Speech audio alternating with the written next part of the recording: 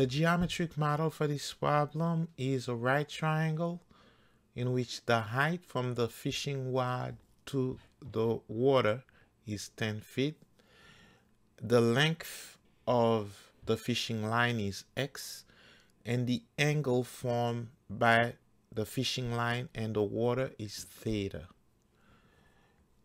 What is given? Well, besides the height, that's 10 feet, we have the rate of change of the line, dx dt. Since the fish is being reeled in, we're going to say it's -1 foot per second. Also, a particular value of the fishing line. That particular value is when x is equal to 25 feet. And we are being asked to find d theta dt, the rate at which the angle formed by the rod and the water changes with respect to time. Now, sine theta will allow us to get x. Sine is opposite over hypotenuse, so it's 10 over x. Instead of cross multiplying, we're going to say that sine theta is equal to 10 times 1 over x, which is 10 times, and 1 over x is x to the -1. Let's take the derivative of both sides. The derivative of sine theta is cosine theta d theta dt, chain rule.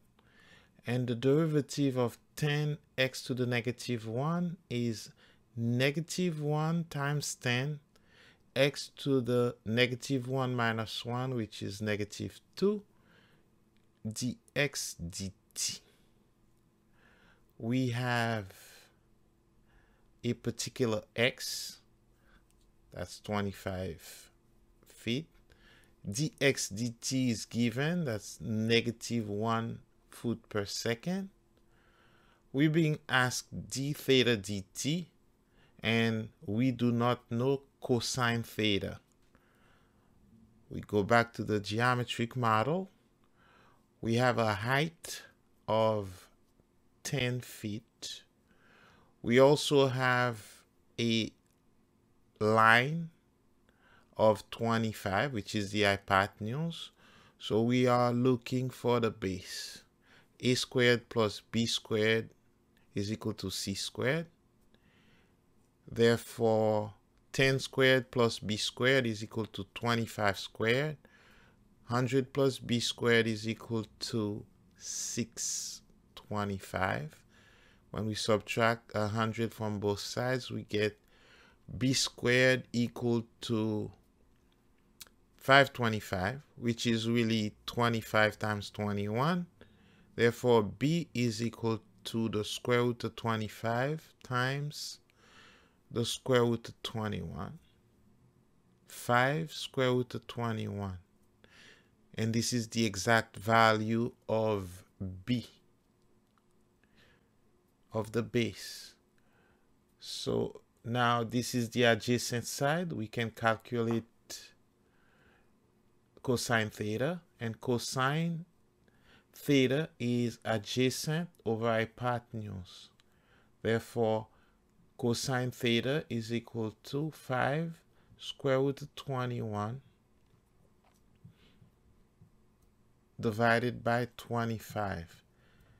Cosine theta is equal to square root of 21 over 5 when we simplify it by 5. Let's just substitute these values in our formula to get d theta dt. Cosine theta is equal to square root of 21 over 5. D theta dt is equal to -1 times 10. And x to the negative 2 is 1 over x squared. So we will divide by x squared, which is 25 squared, times dx dt, which is negative 1. Square root of 21 over 5 d theta dt. And negative 1 times negative 1 is positive 1. Therefore, we end up with 10 over 25 squared, which is 625.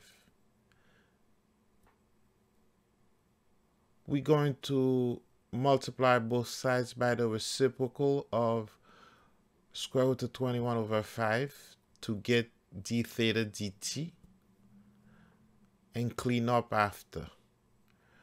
So d theta dt is equal to, well, we can cross cancel, and 5 goes into itself once and into 625 125 times square root of 21, and 10 is 2 times 5, so we divide by 5, we get 2. We divide 125 by 5, we get 25. So the final answer is 2 over 25 times square root of 21, which could be rationalized when we multiply it by square root of 21 over square root of 21.